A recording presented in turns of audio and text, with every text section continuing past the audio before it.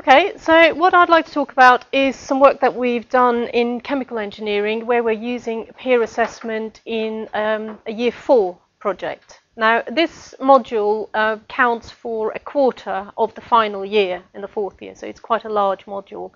And our students are not assigning any marks to their peers. So this is more this formative assessment in the forms of feedback rather than an actual mark.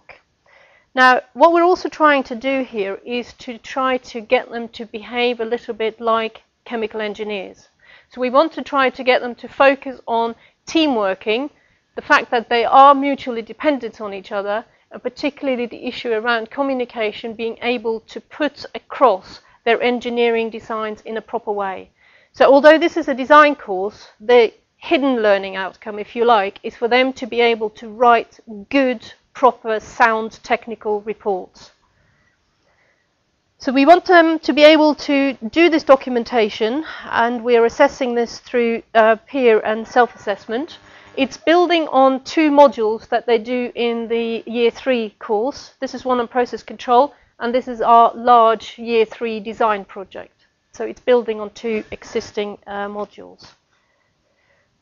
We want them to the key objectives of the peer assessment is we want them to be able to write good reports, but also for them to be able to do this as a team. Because what we often get with design reports is that they will take their own unit, they will write their 6, 8 pages, however much they need, and they just put them together and they have a brief introduction and brief conclusion, and that is a group report, which is clearly not what the intention is.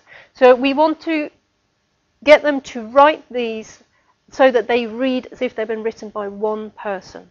So this whole team responsibility in terms of the documentation is very important. And we want them to be able to assess or evaluate the technical work of a collaborator or a fellow student. Chemical engineers never work alone. They always work in teams. They always work normally in multidisciplinary teams, and they have to be able to give proper feedback to colleagues and collaborators. So this is what we're trying to develop with them. Just very briefly what they're actually doing. We have a chemical plant flow sheet that has got a number of individual unit operations here. If you've ever driven past a chemical plant, you'll see all the lights at night. They're taking one each unit on this plant. So each student will be responsible for one unit. They will then develop a control structure for that particular unit, and they will then develop a detailed mathematical model of that unit. They will run simulations of how that unit will behave. We're particularly looking at this from a safety aspect. So what is it on this plant that can lead to explosions, to disasters, to release of hazardous material, etc. Chemical industry can be quite dangerous, and we need to get this whole concept of safety across to them as strongly as possible. So they will run some simulations, open loop, where they will show that this plant will blow up if this happens. Then they will add on their controllers, and they will show that, well, if this was the disturbance that I had, once I have my control system, I will not have any problems with my nitrogen concentration. This is what they're doing in technical terms. What we get them to do, they're working, we started with groups of 2, then it became 3, and now this year we have teams of 6, because our students' numbers have gone up so much. So in the first term, we work on training them in how to use the modeling tool. We also have an exam in the classroom on how to use that particular modeling tool. The peer assessment comes in term 2, where they have this final report at the end, which is the overall technical evaluation of the safety of this plant, looking at all the individual unit operations and demonstrating that these control systems that they are proposing will be sound and will keep the plant safe. To make sure that they are heading in the right direction, we have a number of intermediate reports where they will submit work so far, and that we will then give feedback to. And one of the reasons we introduced this is so that they can get feedback quickly. Now, not instantaneously, but within a couple of days. So we have an initial report that doesn't carry any marks because they don't quite know what they're doing. So we can give feedback on it without it being formally assessed. We then have 2 reports. These will typically be the sort of 40, 50 pages per group. They carry 10% of the mark. This is 10 or marks from me as the lecturer. They will then take a report from another group and will read through that entire report and will give a 1-page feedback to that piece of work. So they will read the entire safety assessment of that plant and they will make a critical evaluation of that report in terms of the technical issues that they have, how they've addressed those, and also to some extent in terms of the quality of the written work. And we do this, as you can see, 3 times, and by the last one here, they are actually very, very good at this. I'll show you some brief examples of this. We also do a presentation where they do a peer assessment. They also assess their own presentation for their own group. We have then the final report. We have an oral examination with them, and these peer assessments that we have throughout, they carry a weight of 5% at the end. So these are the 1 pages that they produce, I assess, and those 4 together will count 5%. But as Seb said, they don't carry their 1.25 each. They still put a lot of effort into producing those and getting it right. Ben? Group.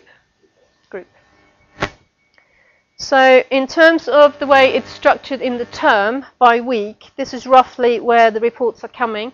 The peer assessments, as soon as the report has been submitted, the reports will then all be put on Moodle. We ask them every year, do you want to have access to all the reports or do you only want to see the one for the group that you're assessing? They want to see all of them, so all the reports go on Moodle. And they are not actually only looking at the one that they have to assess, they go through all of them, because they are looking at similar plants and they are now checking to see how this has been addressed by all the other groups. So in terms of getting them to actually look at what other people have done, this has really worked. Now the feedback that they're given, we do through Moodle. So they will do their 1 page and then submit that through Moodle. We will pick it up from there and then feed it back to them. What we've found mainly is that the peer feedback is equivalent to what we can put together in terms of quality and level of detail. Sometimes they pick up on things that we haven't actually spotted because they are working on similar plants. So they are looking at it, I think, even more carefully than what we will do. They put quite a lot of effort into the preparation of this. The wording is quite considerate. It isn't always a team effort. They're supposed to do this as a team. Sometimes it has been done by only 1 or 2 people. These are the type of, you can see that they're focusing here on technical issues. Density correlations are questionable and so on. So they are picking up a lot on the technical aspects of the work. We put together a focus group to create a questionnaire with questions. How they did this is quite interesting. We actually ended up with 50 questions that we put to the students. The response rate was very, very high. We asked them questions on a number of things. We asked them, for instance, how well they liked Moodle. They like that very much in terms of submitting their reports and receiving the marks. In terms of the peer assessment, we asked them whether they felt they were better able to evaluate and make improvements. But that's not at all, and 10 is absolutely very much. So they feel that they are better able to do their own work as well as that of others. And the same on the peer assessment, although they seem, self-assessment, they seem happier with the peer assessment. We also asked them, the fact that we are attributing marks to this feedback, we asked them how important is it that we assess that 1-pager to the effort you put in. And we know that they won't do anything unless it's being assessed, so that was clearly important. How useful is it to have these preliminary reports? They clearly see that. How do you like commenting on other people's work? Well, that they're not too happy about, which I can understand. It's their friends. So some of the feedback, I've picked out one good one and a couple that we need to be working on. Since having to give peer assessment in this course, I now subconsciously construct feedback in my head as if I was being marked for my comments. This could possibly be a good thing, which is what we were trying to do.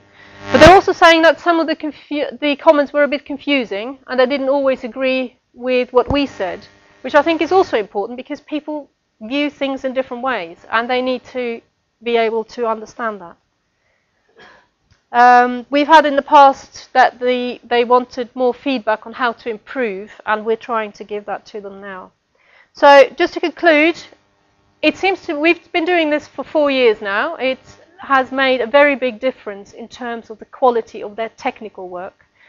We want them to be able to be as close to practicing engineers by the time they leave, and I think this is working. They really like being able to do all this through Moodle, the communication back and forth. It's also the fact that we've consulted them a lot in terms of how we do this, how much it should count, and so on, has given them more ownership of the module, which they seem to also quite appreciate. John. Any questions?